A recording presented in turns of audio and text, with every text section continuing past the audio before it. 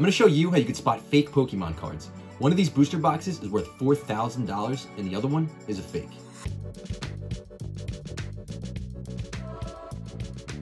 What is going on, guys? My name is PokéRev and welcome to the PokéCave. If this is your first time here and you want to stay up to date with all my vintage Pokemon videos, make sure you subscribe and turn on notifications so you don't miss anything. So guys, we are going to do a comprehensive guide on how you can tell the difference between real and fake Pokemon cards. And in front of me here, I have two 1999 Pokemon base set booster boxes. These had the original Charizard, Blastoise, Venusaur, etc.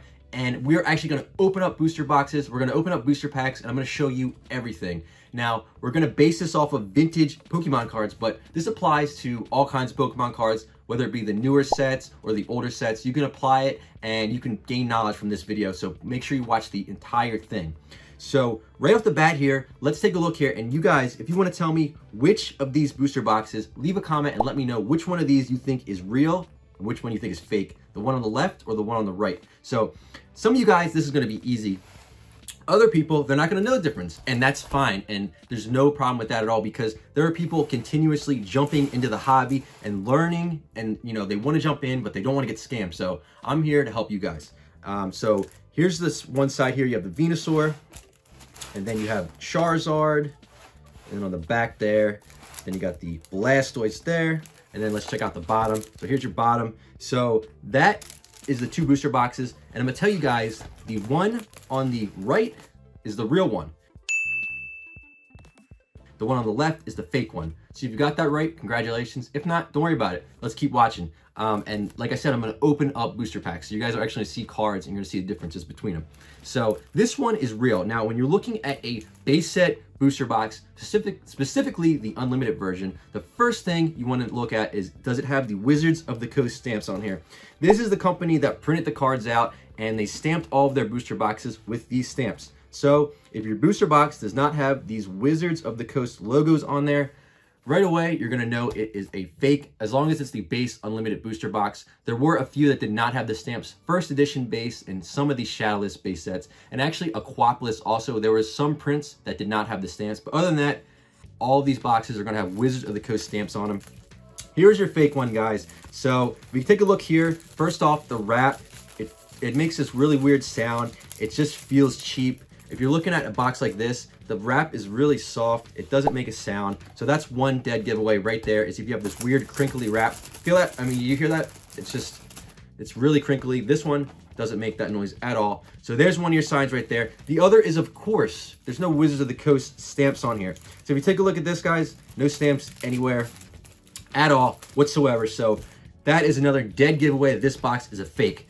So with that out of the way, other than that, the only difference really is the colors on here are a little bit different, but that's not really a definitive way to tell the difference here because they are pretty close in color. So let's open up this fake one. So we're gonna crack the seal off of this, guys. I'm gonna show you the packs inside and the cards inside. We're gonna open them up and we're gonna see the difference here. Now, these fakes are pretty old. This fake booster box was actually probably released back when Pokemon cards first came out, and they were making these in some sort of factory. But let's crack this open. Let's see what's inside. I've never opened up one of these before. So here we go, guys. We have fake booster packs right off the bat.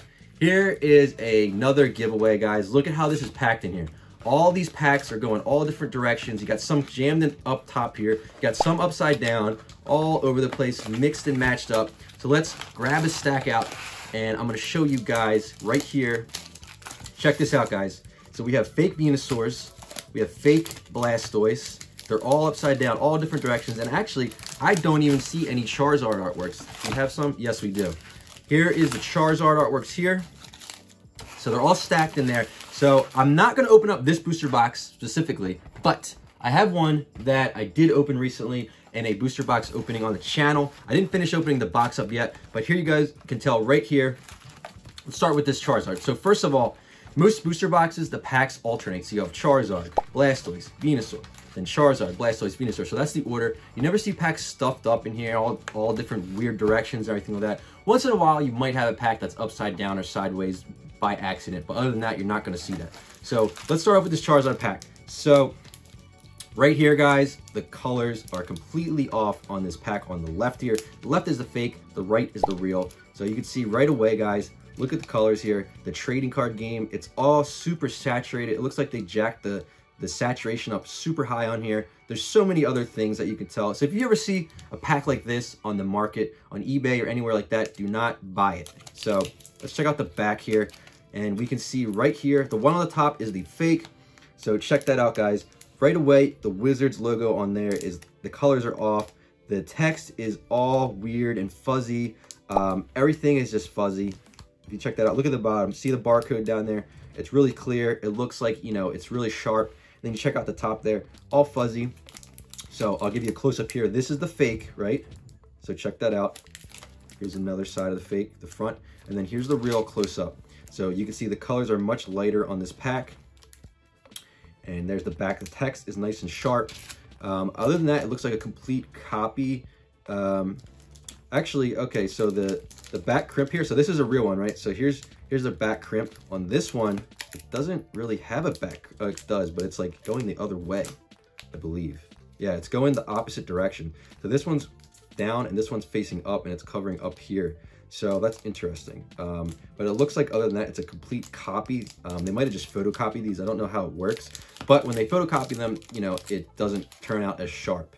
So right there. So those are the differences between these packs. And then the other thing, here's the real one. Check out the crimps, guys. I mean, look at this. Here's a real crimp. You can see that. You can feel it. You can feel the crimps. You know, they're coming out of here. You can feel them where they crimped it, right? They got a machine and they crimp it. This one, check this out. This is completely going the wrong direction. It looks like it actually goes into the cards. And then the bottom here, it looks like they use some sort of other way to seal this, whether it be glue or some kind of iron where it literally flattened this out. So you can check that out, guys. It's all flat on the bottom. The top is the same thing. There's not even any crimps on the top at all. Check that out. So guys, this is obviously the fake. This is the real one, but let's go further. Let's check out the difference between fake card and a real card. So first off, guys, I actually have a booster pack here. This was in my booster box, and this one was actually, there was a factory error here where it actually, the crimp missed and it hit a card. So there was a card in here that was sticking up. You can see that there. It actually hit the card, so it didn't seal completely. So I'm gonna open up this pack for demonstration purposes only. So this is real. Let's open this one up, guys. It's already kind of open, but I'll open it from the bottom so you can see how a pack is supposed to open. So you have this crimp here. It's stuck to that. You pull it off. It comes off pretty nicely. Then you can pull this open like this. So it opens pretty nicely. So check this out. See? There's no glue. There's no weird sticky. It just opens smoothly. So let's open this up. Let's go through the pack too. So we'll go through the cards. I have no idea if there's a hole in here or anything like that. I just wanted to open it because this isn't something that I would sell. Nothing that I would keep in the collection either, because it's just not, you know, it's messed up where they crimped it. But that happens sometimes with authentic cards. So Ponyta, we got a Machamp, we got a Metapod, got a Staryu, and I'm gonna go through, guys. I'm gonna show you so you can really tell the difference, even just from, not even from just looking at them. You got the energy, water, so it's gonna be rare here. Maybe we'll get a holo. Super energy removal, non-holo. Dugong, got the Haunter, and we got a Dratini. So guys, those were the real cards. Oh, check this out too. Here's where the crimp was that missed. So for those of you who don't know, Pokemon cards in the factory, they seal them, they crimp them, and it actually presses down on here. And you can see this card must have just been sticking up a little bit in the pack or whatever, like this. And when they went to crimp it, it hit the card. So it happens sometimes, and it's not a big deal, but that is for demonstration purposes. So this, we're gonna open up. So we're gonna crack right into this one. So this is how this one opens, right? That just opened up and I could feel the glue. So there's some kind of adhesive that they use. Let me try the bottom one because this one's even weirder. So yeah, this one, it won't open. See how weird it opens up? It was stuck and it's just, it must be a glue, I'm thinking, or some kind of adhesive, or they just straight heat the whole bottom part of it up and the whole thing was crimped. So it's really hard to open up. On the authentic ones, it's only a little piece that was crimped. So let's keep going, guys. So just for fun, I'll throw the front card in the back because I believe that's where they put the hollows. But so we have a Jigglypuff, a bill, and you can tell right away, these are so flimsy. Like, they're just so flimsy. They feel weird. They feel like waxy compared to the normal real ones. Just the feel of them is off. Mankey, Magnemite, Goldeen, Rattata, Primate, Coughing. We got a Pikachu Hollow. Now guys, these actually are pretty cool looking. I'm not gonna lie with the pattern in the background, but they are not real at all. This is such a low quality card compared to the real thing. So let's check this out. I'm gonna show you guys right now how you can tell the difference. So I'm gonna take a card, and take this Goldeen, and we're just gonna rip it. Now check this out. I rip this open, and all you see here is just white, right? So there's all white in there, nothing really inside of here. And you can't really tell, but it seems like they might have just pasted this front piece onto a piece of paper back to back, kind of put them together, sandwiched them together to make the card. So let's take a real card, and I'm just gonna take an energy, so look away if you don't wanna see this, but check this out, guys. Ripped it open, and inside here, you'll see there's black ink all right here. If I get a better rip on them, you can kind of see it a little bit better, but there's black ink right here. So check that out. That right there means that the card is authentic because you have all this black film inside, and then when you go and you look at a fake one, there's no black film at all. So this is all just white here. You check that out, it's black. There's a better rip right there. You can see a little bit better. So all black ink in there. So you can tell right away that that card is authentic. But other than that, guys, you can also check the cards out and you can feel them. If you handle cards for a while, you can tell. The one on the right is a real card. It has more of a flat feel to it. The one on the left, it just feels waxy, really shiny. It's really slippery, and it just feels overall, it feels cheap. Like this is, it's just flimsy. You can hold it in your hand, it just feels a lot cheaper. This real card doesn't really do that as much, and it feels thicker. So, and we take a look at, other than that, guys, you can check out the words on here. So if you check this out, this on the left side is a lot fuzzier than this on the right side. So let's take a closer look here.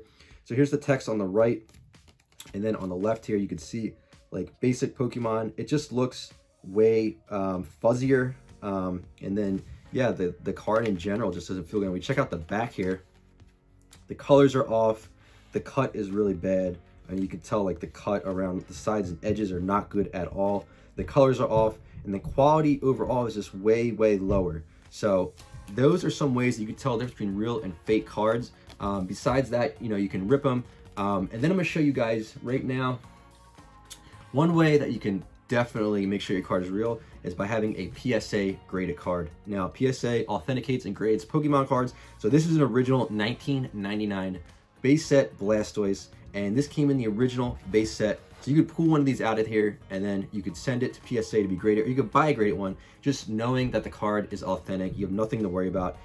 PSA handles the cards, they authenticate them, they grade them on a 1 to 10 scale, so you could see the condition, you can see the authenticity and things like that.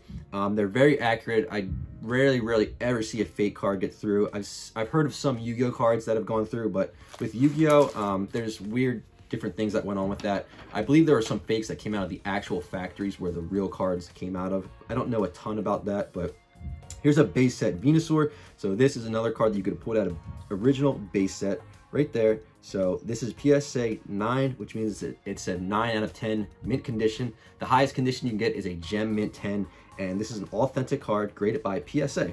And the other thing on here you can look at, this is a Charizard. So you can look at the serial number on here. Each of the PSA graded cards have serial numbers. So you can type that serial number in to PSA, and they will show you, as long as the same card comes up, that it's a Charizard, it's a mint 9, you know that the card is the actual one that PSA graded.